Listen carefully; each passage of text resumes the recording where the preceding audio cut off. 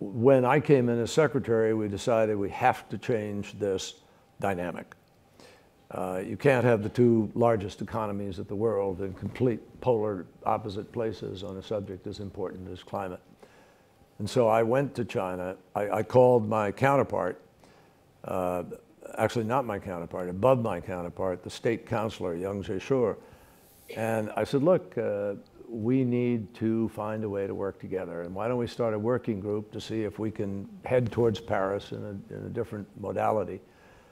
And lo and behold, we went about a week later, went to China 2 weeks later, and they agreed.